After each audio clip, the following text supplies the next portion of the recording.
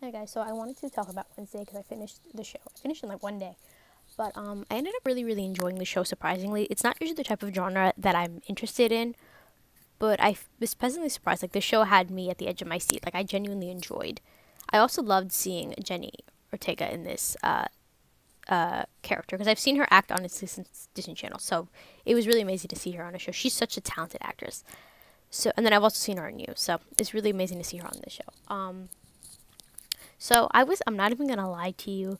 I was 100% Team Tyler and not Xavier. Um, and I was really upset to find out that he was in fact the Hyde. And honestly, I cannot wait till season two. I loved her friendship with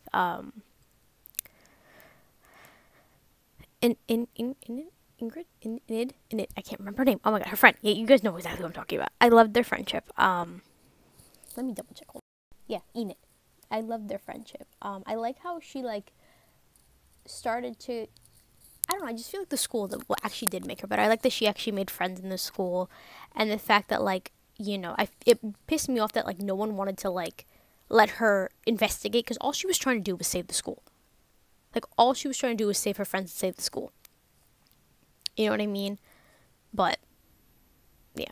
I mean, and I am not even gonna lie to you. The moments between her and Tyler were cute up until obviously we found out that he was the Hyde. But like, yeah, but I'm not. I think part of the reason why I couldn't really ship her with Xavier is probably because of the stuff that the actor in real life is done, which like, yeah, I feel like that's the huge reason why. Like, I normally could separate the actor from the character, but I just felt like in this situation I couldn't. I really hope they recast him for season two. But I honestly cannot wait till season two, and I honestly really enjoyed the show.